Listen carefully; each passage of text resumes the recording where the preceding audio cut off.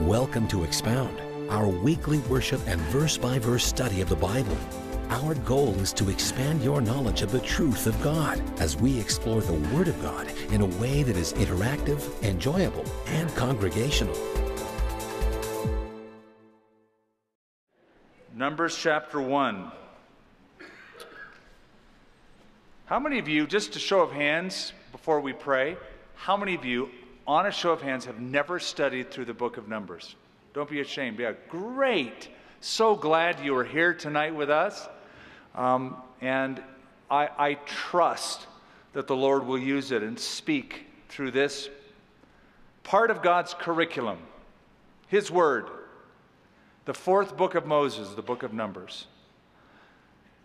Let's pray just to focus our minds, to make that commitment to the Lord that we're going to do our best to concentrate. And when we read through and struggle through some of these names and places and numbers, etc., and discover why the Spirit of God has included them, let's pray. Lord, we are always excited whenever we have the opportunity to study a brand new book or one that we haven't visited for quite some time. There are fresh lessons, some of which either we have forgotten or never seen before, and they're new, just like your mercies, new every morning. I think of the prayer of David who said, "Open my eyes that I might behold wondrous things out of your law." And as we read the fourth book of the law, open our eyes, Lord, the eyes of our understanding, that we might see, grasp, and apply the truths that come from your law, the wonderful, wondrous truths. Keep our minds keen and clear and intact and not distracted, as there are so many things in this life, and our minds have been conditioned to be distracted with all different sorts of media and messaging. We just want to return to a simplicity of reading and applying in Jesus' name. Amen.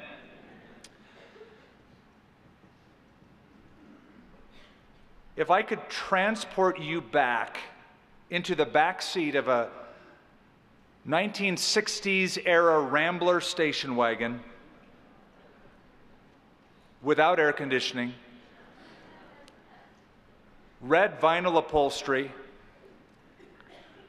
a trip of about 3,000 miles, and 4 ornery, whining, complaining boys in the back, you have some idea of what a Heitzig family vacation was when I was growing up. Or if I were to do it, perhaps it would be best in a Rod Serling Twilight Zone voice. Imagine being transported to a white Rambler station wagon, going across the vast landscape of America with 4 whiny boys.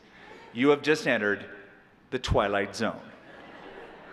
My vacations were a father who believed in covering lots of miles in one time, just stopping long enough to get gas. Hotels, didn't want to do that. If he knew somebody in the area, we'd stay there. But we would travel from California to Minnesota in the summertime in that station wagon.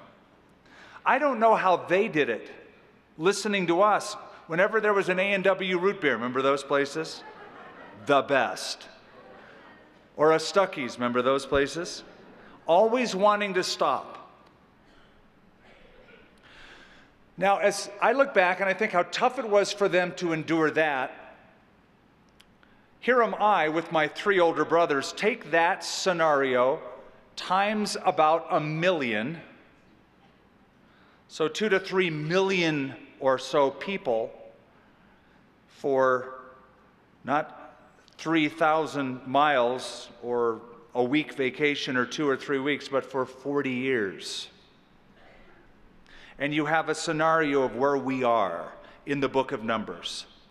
It says the book of Numbers, and it's a title that throws a lot of people. Numbers, I hate math. You can relax. It's called the book of Numbers because of the census figures that appear in chapters 1 and chapters 26. A census is taken of the children of Israel twice and recorded twice. And there are 38 years and 10 months between chapters 1 and 26, filled with years of wandering. The book of Numbers, we get the title from the Latin Vulgate translation. In Latin, it's called Numeri. The Septuagint or Greek translation of the Old Testament Hebrew is the term arithmoi, where we get the word arithmetic from. It has been called by some scholars the book of journeyings, or by others the book of wanderings, or by others simply the fourth book of Moses. My title for the book of Numbers, On the Road Again. And again, on the road again. Moses and I traveling on the road again. It's just this unending circular movement where they're not really going forward. I guess I would subtitle it, How to Make a 2-Year Trip into a 40-year trial. I say that because when we will get, Lord willing, to Deuteronomy chapter 1, we are told that it is an 11-day journey from Mount Sinai to Kadesh Barnea. 11 days, less than 2 weeks. That's how long it should have taken the children of Israel to get from where they were encamped by Mount Sinai, at the foot of it, into that promised land, Kadesh Barnea, the border that takes you up into the land of Canaan. 11 days, about 150 miles. 150 to 200 miles, depending on the route that you take, but you take that sea route and you go right up. But as I mentioned, we have 38 years and 10 months between chapter 1 and chapter 26. What should have been an 11-day journey took almost a 40-year agony to get there. Just like the previous book, Leviticus, all happened in one spot at the foot of Mount Sinai. They never moved. Here they are on the move. Now let me just, because we're in chapter 1, give you a little bit of setting and background, and we'll catch up and move into it. If you look at it from the beginning of our Bibles, we've been through so far Genesis, Exodus, Leviticus, and now Numbers. And our practice has been an Old Testament book, then a new, then an old, then a new, then an old, then a new, now another old. And it just kind of keeps it interesting. Keeps the spice in it, a little bit of alteration. The book of Genesis is the book of beginnings. Everything begins there. The heavens and the earth begin there. The nation of Israel begins there. Sin begins there. God's plan of redemption begins there. The family of Abraham that will eventuate into the nation of Israel begins there. The book of Genesis has 4 great events and 4 great people. The 4 events are the formation of the heavens and the earth. Number 2, the fall of man. Everything changes after that point. We are plunged into despair, looking for redemption. Event number 3, the great flood of Noah. Event number 4, the fallout because of the sin of humanity that will spread from generation to generation. Those are the 4 great events. Followed by 4 great people. Abraham, Isaac, Jacob, Joseph. That's the book of Genesis in a nutshell. Or as we once said, the Bible from 30,000 feet. That's Genesis from 30,000 feet. We move then into the book of Exodus, which is a book of redemption, rescue, and a book of Revelation where God speaks His commandments, His covenant promises to the people from Mount Sinai. We get to the book of Leviticus. It's all about an approach to God through sacrifice and through sanctification, holiness. Worship are themes of that great book. How to approach God. And then we come to the book of Numbers. Here's another way to look at it. In the book of Genesis, it's all about wondering. We wonder at God's power. We wonder at God's creative genius. We wonder at God's patience with mankind. It's a book of wondering. People are wondering at God. He is a wonder to them. The book of Exodus is a book of waiting. We're waiting for redemption. The children of Israel are waiting in Egypt as slaves, waiting to get rescued. That's what God promised would happen. And then they're taken out of Egypt and they're waiting for the promised land. The book of Leviticus is a book of worshiping. It's all about the priesthood. It's all about the tabernacle. How to hang out with God, how to approach Him in worship. So we have wondering, waiting, worshiping, and now wandering. And you're going to see the children of Israel moving but not making progress. Boy, is that frustrating. Expending energy, working hard, and never going anywhere. Now, all of us, just to make a general application of the book, all of us face wilderness periods of our Christian walk, where we feel alone and isolated and dry and in despair and feel like we take one step forward and 3 steps backward. But we were never meant to stay there. We were never meant to live in the wilderness.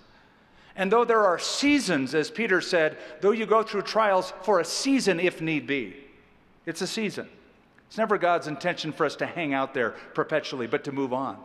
So just think about your own life, your own spiritual vitality. Are you growing, or are you just aging? Are you growing up, or are you just growing old? Are you just watching the wrinkles appear but never making spiritual progress the closer you get to eternity? It could be that you're in a similar pattern to the children of Israel, going in circles for 38 years, 10 months.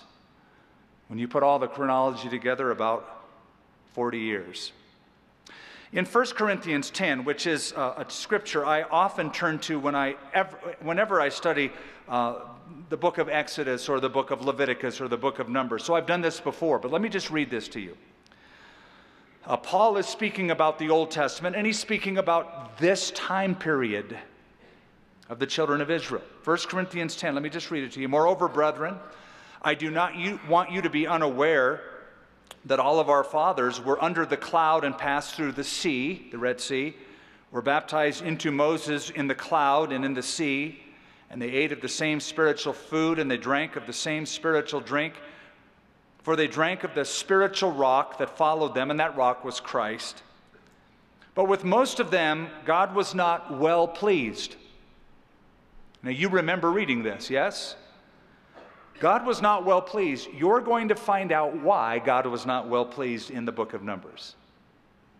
With most of them, God was not well pleased, for their bodies were scattered in the wilderness. Now these things became our examples to the intent that we should not lust after the evil things as they also lusted. And do not become idolaters as were some of them. As it is written, the people sat down to eat and drink and rose to play. Nor let us commit sexual immorality as some of them did, speaking of this era in the Old Testament. And in one day, 20,000 fell. In the book of Numbers, we have organization, followed by disorganization, followed by reorganization as they are entering into the promised land. They organize themselves under the commandment of God. They number the people. They organize into camps according to God's commandments.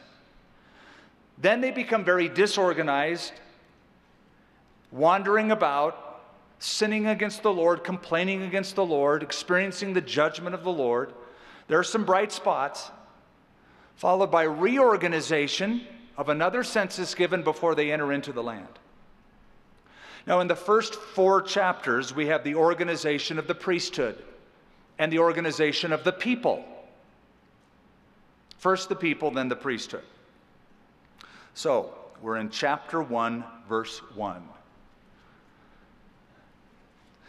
Now, the Lord spoke to Moses in the wilderness of Sinai.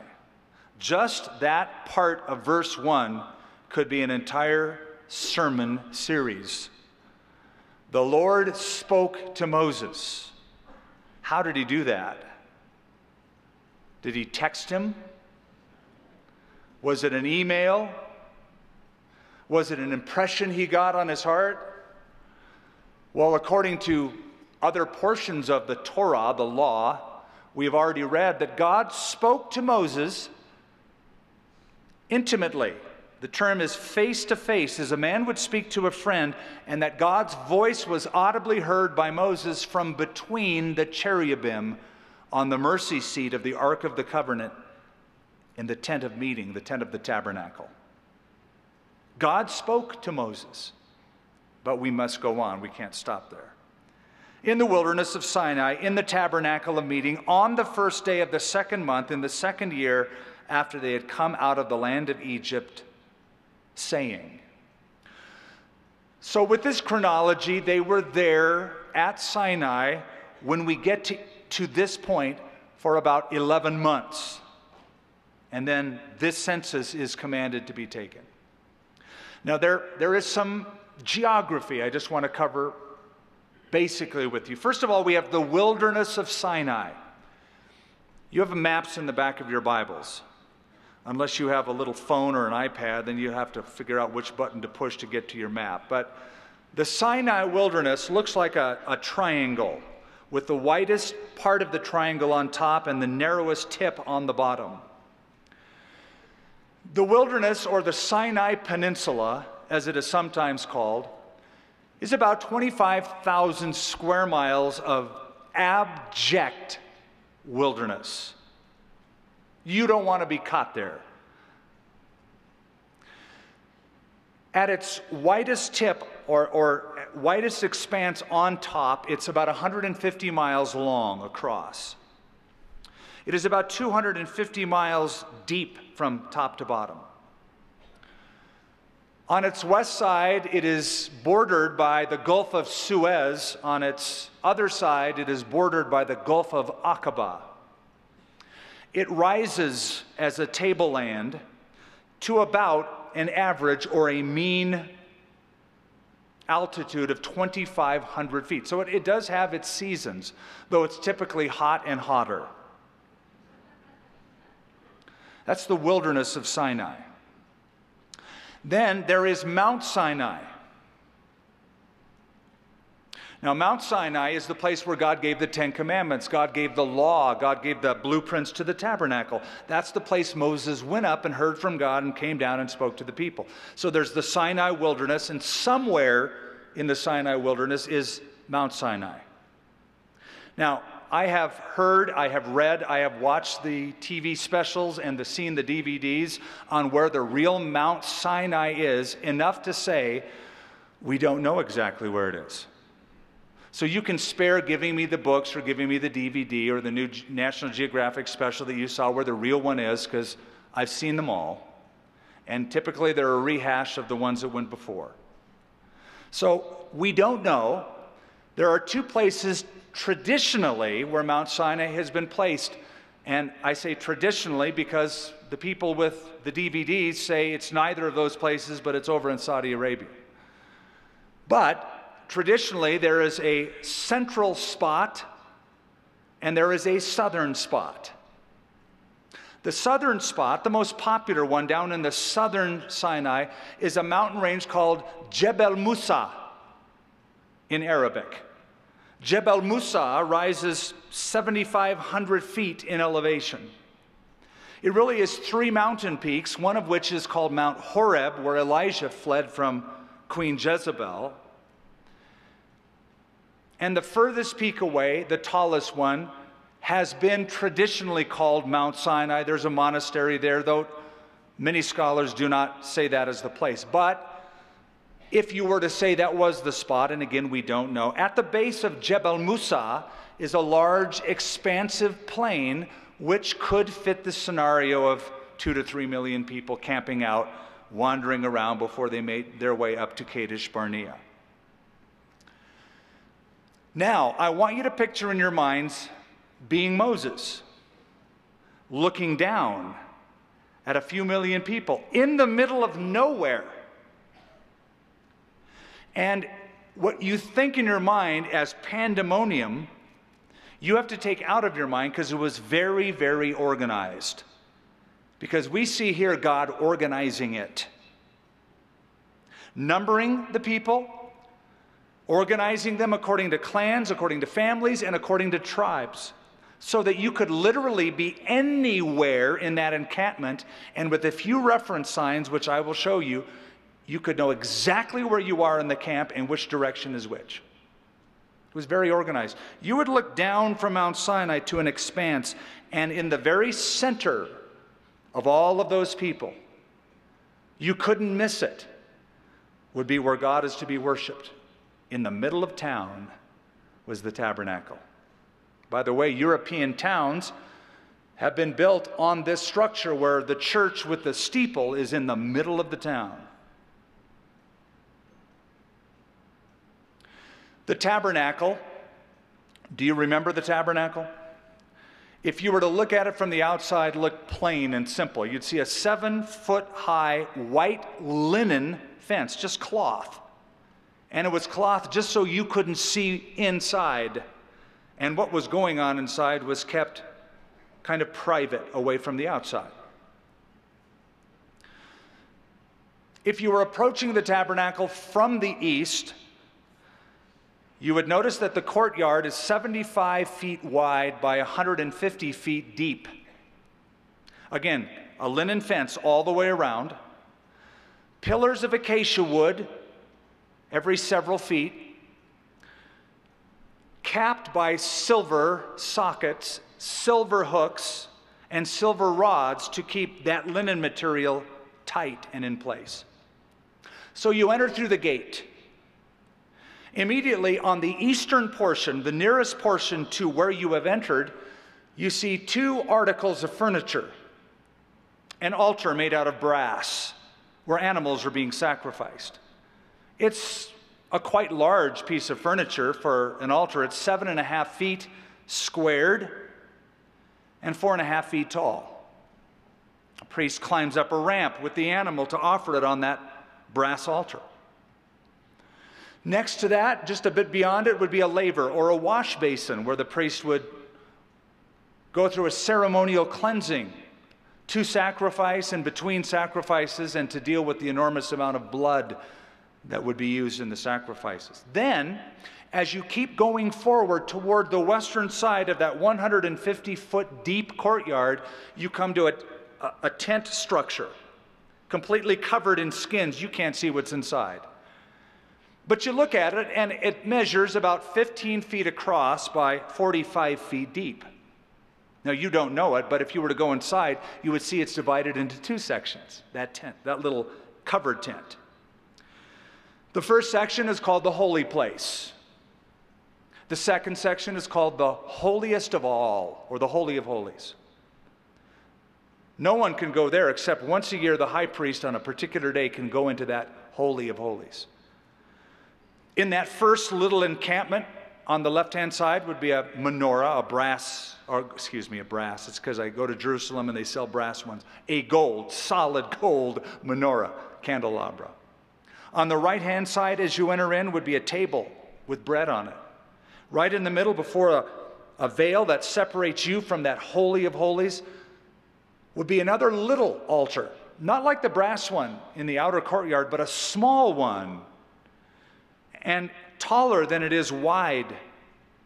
A gold altar of incense, where incense is burned and it's fragrant smelling. And then finally, where the Ark of the Covenant is kept in that special room, the Holy of Holies. That is the tabernacle. That is the center. That is town center. Now that is how it's going to be in Israel. For good. Later on, they're going to get rid of the tabernacle and build a what? A temple. A permanent structure. Solomon will build that temple. Nebuchadnezzar and the Babylonians will destroy that temple. Zerubbabel will come back from captivity and rebuild that temple. And eventually we get to the New Testament era, Herod the Great will enlarge that temple. So if you're ever reading historical books and you read the first temple period and the second temple period, the first temple is the Solomon's temple, or temple of Zerubbabel, rebuilt. The second temple period is the temple of Herod the Great, the enlarged one. The tabernacle then will become eventually the temple, and that will happen in Jerusalem. That's where God lives. That's where God hangs out among his people. You want to hang out with God? Get close to that structure. Go through those sacrifices. Approach God with that priesthood. Now, aren't you glad we live in New Testament times under the New Covenant? Because under the New Covenant, all of that doesn't matter. As Stephen in Acts chapter 7 said to the Sanhedrin, quoting even what Solomon said, "For the Most High does not dwell in temples made with hands." God doesn't care about the temple, the building. God inhabits people, not property.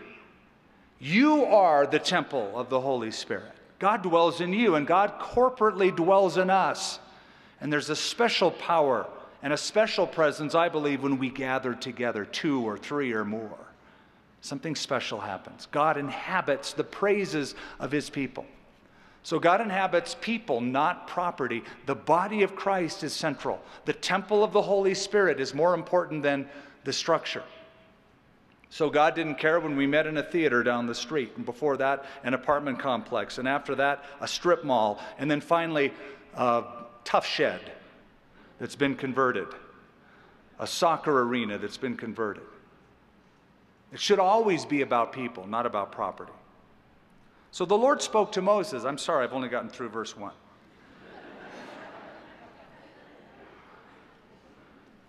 And this is what he said, verse 2. Take a census of all the congregation of the children of Israel by their families, by their fathers' houses, according to the number of names. Notice this, the number of names. And names will be given after this. Every male individually. What's so great about a census? What's so great about a bunch of numbers or even names? Some of these names are tough, trust me. What's so great about them? Nothing. Unless it's your name. If you're in that list, it's pretty great. Those who were in this list, these who were numbered and named, it was pretty great. And I believe I see in this book God saying, I love you, and I love you, and I love you, and I know you all by name individually. You're important to me. There are numbers and there are names in this book. And this is God's command, so it tells me that people and individuals are important to God. And God says, count them. Whenever God counts people, it's because people count to God. There's a great story by Marvin Rosenthal in a book called Israel, My Glory, where somebody was going through a neighborhood taking a census, a poll for the city population, came to one house. There was a mother there with her 3 children.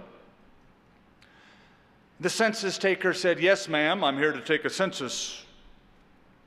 How many live here in this house?" She said, "Well, I'm here with my 3 children. Let's see." She starts naming. There's Billy, and there's Martha. And she's saying all the names, and the guy said, "I don't care about the names. I just care about the number." And she said very frankly back to him, "My children don't have numbers, they have names." God knows your name. Your name, the Bible says, is written in the book of life, the Lamb's book of life. Jesus said to his disciples, when he sent them out around the Sea of Galilee, and they were all stoked that they had power over demonic influences, he said, "Don't rejoice that you have power over demons. Rejoice that your names are written in heaven." God knows your name.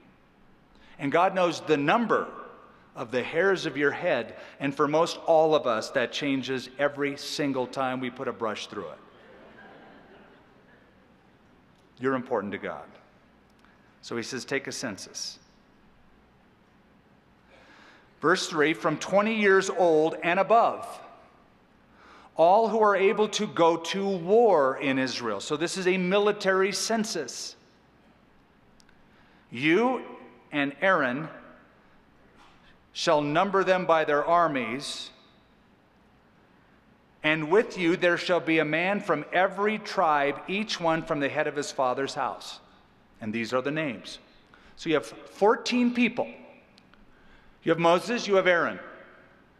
Then you have leaders of the 12 tribes who are about gathering the information from their respective tribes. To take a census to figure out the number of men from 20 years old and above who can fight and go to war. Well, that's pretty revealing. On a couple of fronts. Number one, because they had been in Egypt as slaves for a number of years, and every time there was a problem, who fought for them? God fought their battles. God did miracles. Egypt is over. He wants to mature them into a nation and tells them to develop their own standing army. So God is commanding an army to be brought out, and you count the number of people in the military service, conscripted for military service.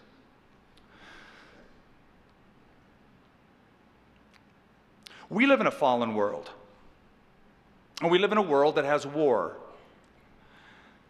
And I appreciate all the bumper stickers that say, "Lay down your arms and don't have war," and visualize world peace. But they don't do a lick of good except making the people who put them on their car feel really good that they hold that position. And their friends honk and go, "Yeah." That's about all it does. We live in a fallen world. And because we live in a fallen world, there are scoundrels who gain power and get weapons and abuse people.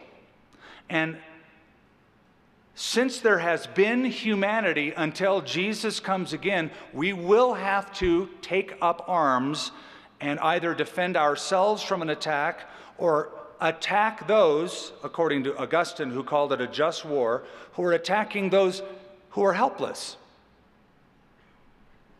So, though I love to read the pacifist position of no war, no arms, it just does not work in this culture, in this society. It never has, and it never will. I'll make that prediction right now. You can put me on record as saying that. It never will. Visualize it all day long, man. Give the peace symbol all day long to your friends. It's cool. It just doesn't work. Now, some people think that in reading the Sermon on the Mount that Jesus was advocating a total pacifistic position. For he said, "Don't resist an evil man. And if somebody hits you, just turn the other cheek," which you should do. Jesus was speaking personally, not nationally, not corporately. On a personal level, if somebody personally attacks you, that's where you love your enemies. That's where you turn the other cheek. But,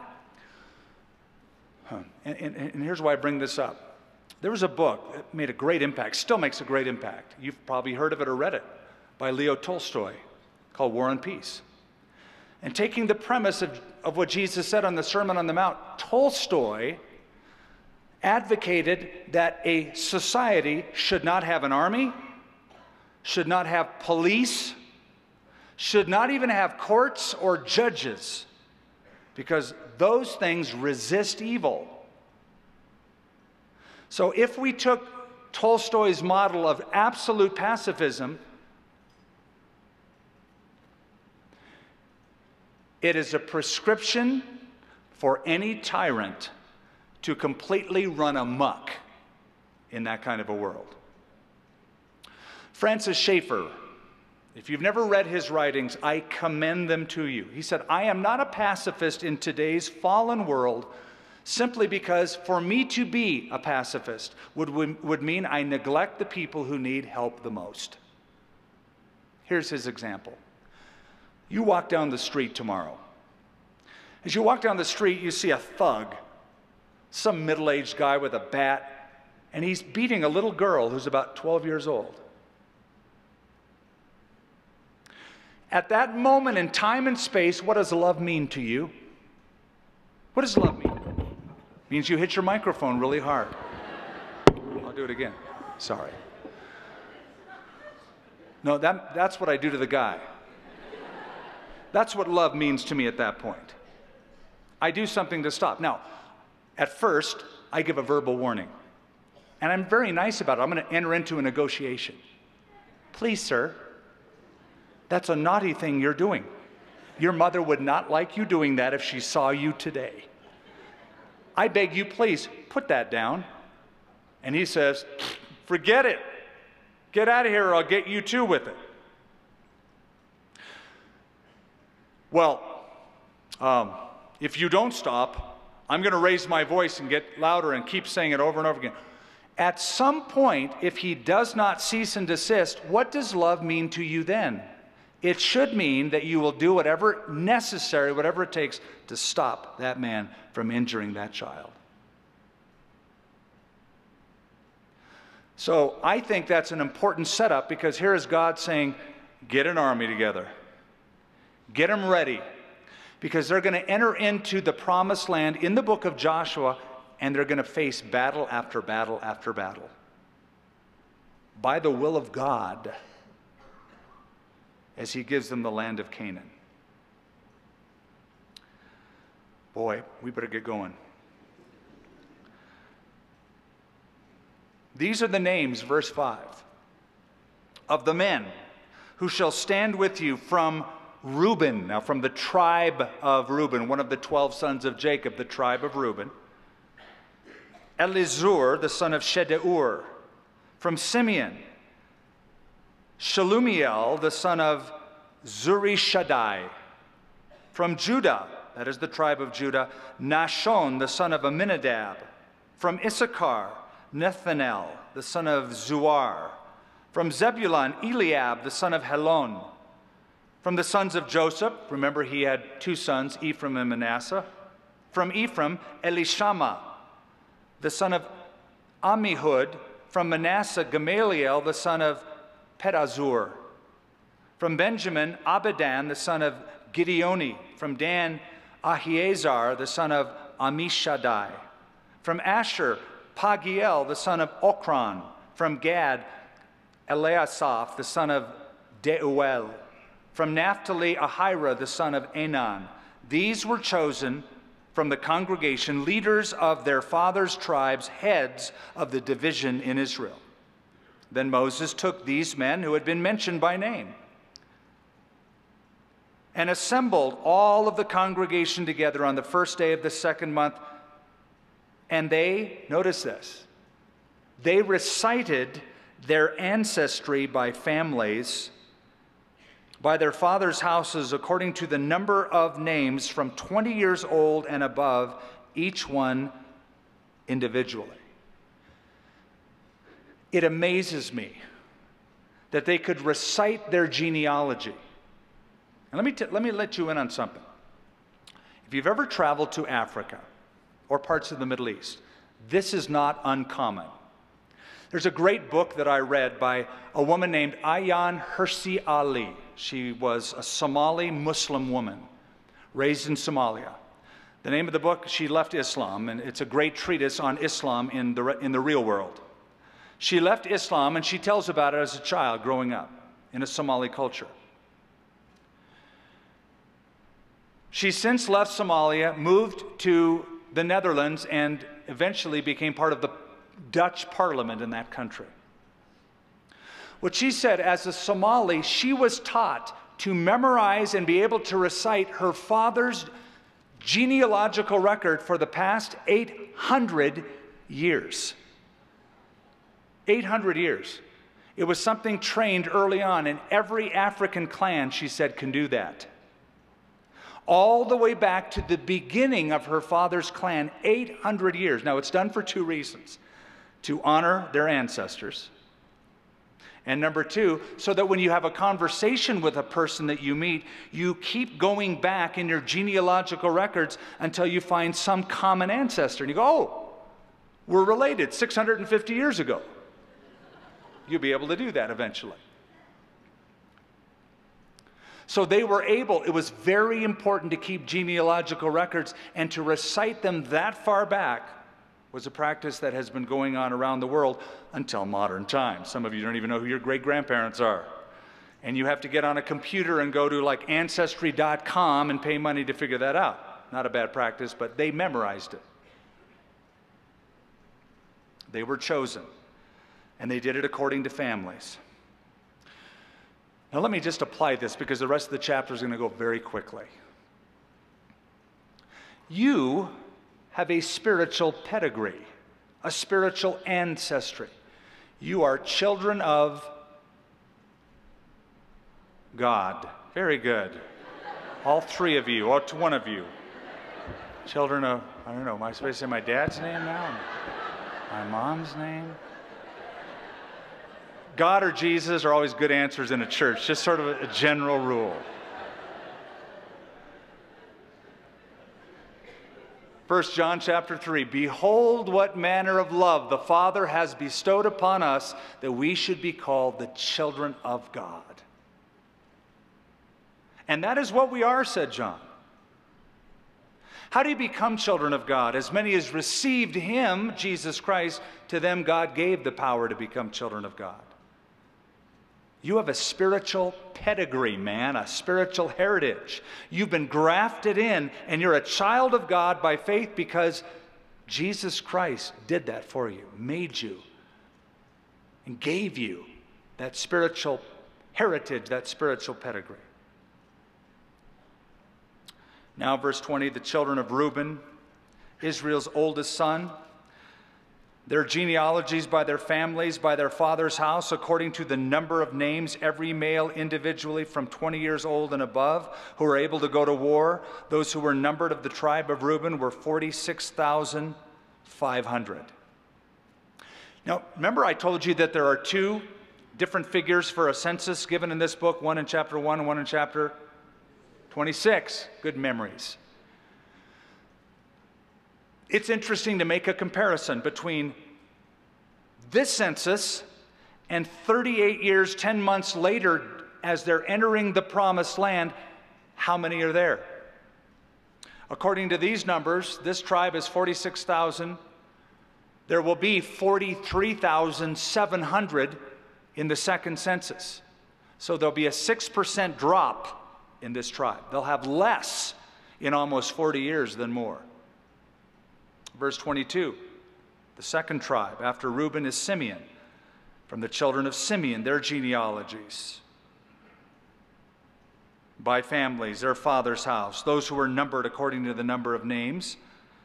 It's given in verse 23, 59,300. In chapter 26, there will only be 22,000. A dramatic drop, 63% drop. Verse 24, from the children of Gad. Verse 25, those who were numbered of the tribe of Gad were 45,650. In chapter 26, it will drop to 40,500, or 11% drop, 5,150 less. 5150, if you're in the law enforcement, that has a whole different meaning to you. This is the crazy tribe. 5150. Verse 26, from the children of Judah, their genealogies by their families. Verse 27, 74,000. 600. Now they're going to gain. In chapter 26, there will be 76,500, a 3% increase. Verse 28, from the children of Issachar. And verse 29 tells us 54,400. There will be 64,300 in chapter 26. So an 18% gain in that tribe. Verse 30, from the children of Zebulun. And verse 31 tells us 57,400. In chapter 26, there will be 60,500. So a 5% increase.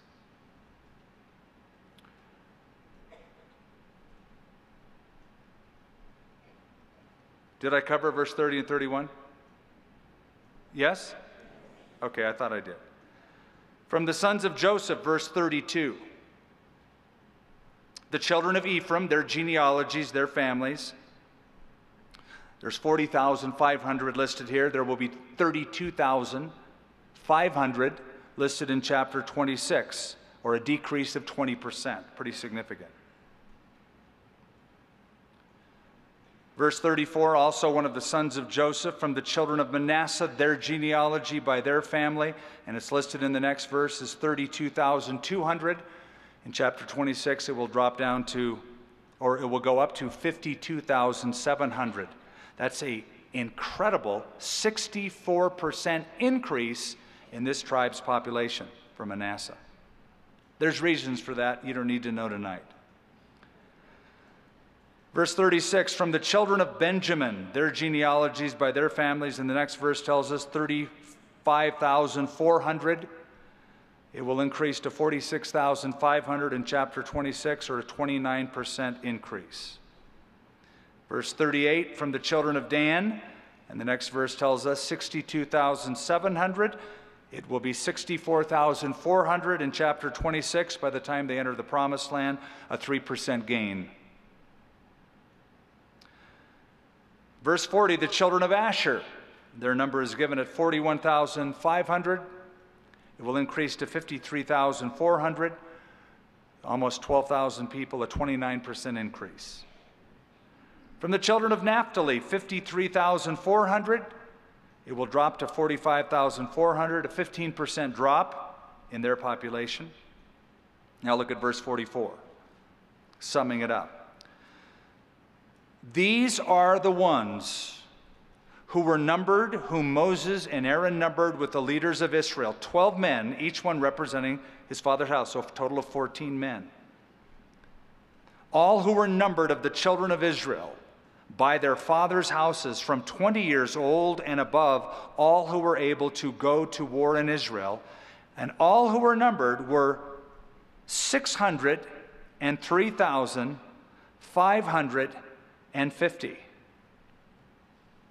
603,550 men of war or military age, 20 years and above. By the time we get to chapter 26, the conglomerate number is going to drop 3% to 601,730. Now, once again, let me just propose to you. There should have been a gain after almost 40 years, but there's a loss. Again, there's a lot of reasons to talk about why that happened. However, we're going to see some of the reasons, the judgment, the generation that dies in the wilderness because of the judgment. God's purpose was for them to be fruitful and multiply, to grow. That's what he said, be fruitful, multiply, fill the earth. They will go down in population. They're going to make a lot of motion, but not really have growth.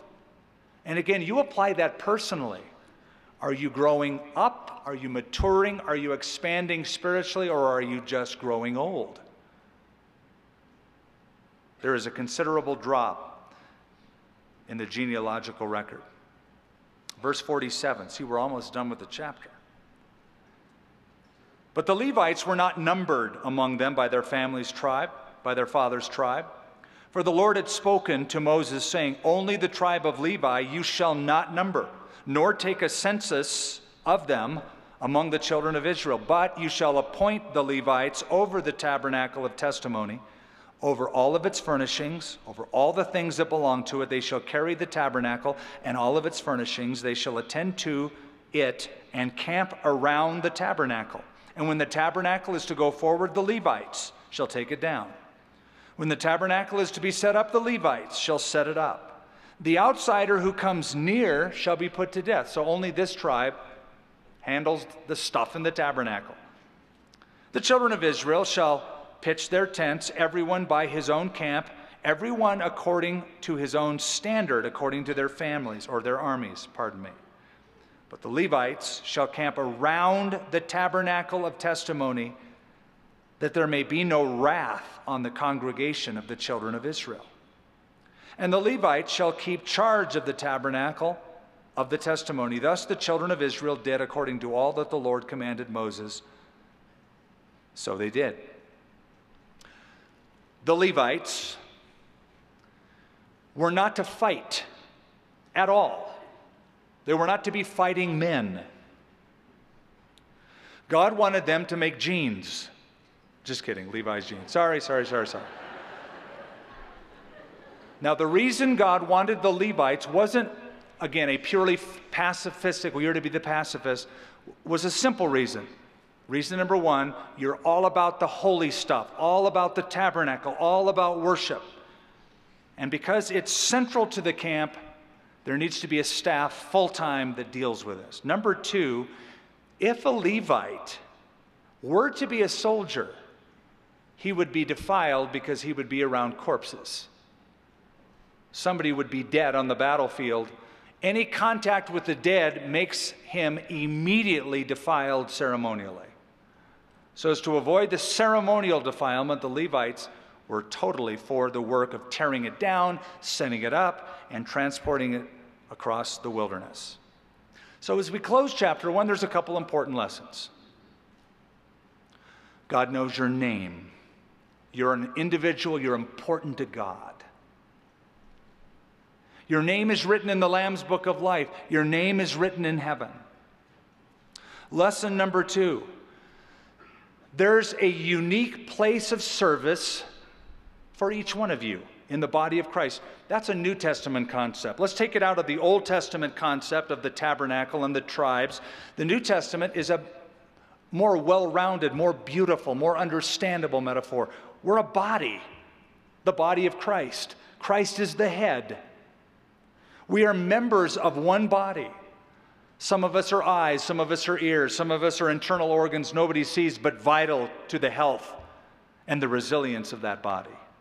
And as Paul said in 1 Corinthians 12, the eye cannot say to the ear, I have no need of you, nor the hand to the foot, I have no need of you. But God has placed us uniquely and individually with certain aptitudes, certain propensities, proclivities, skills, anointings that help us do what God called us to do so we can do it with passion. Somebody will ask, well, I want to get involved. How should I get involved? I've actually had people say, well, I've decided not to get involved until Pastor Skip comes up to me and says, here's what you're supposed to do. Ain't going to happen. It's not going to happen because I don't know you individually. You know yourself. You know how God made you, and discover the giftings of the Holy Spirit that God has given you. And I always ask people, and they go, what should I do? I say, well, what do you want to do? Well, I love telling people about Jesus. Well, tell people about Jesus. Well, I don't like to be in front. I like to be just like behind the scenes serving. There's so many different areas and places. Find the strengths you have. Plug in. Because we all need every part of the body. Otherwise, we have like parts of the body that aren't working. It's really tough to carry that around. We all work together. Chapter 2. I got 5 minutes. I'm watching the clock. We won't be able to get through. But it is to me so awesome. Because God commands the structure of how they're to camp around the tabernacle. So there's the tabernacle. And then there's the priests around the tabernacle.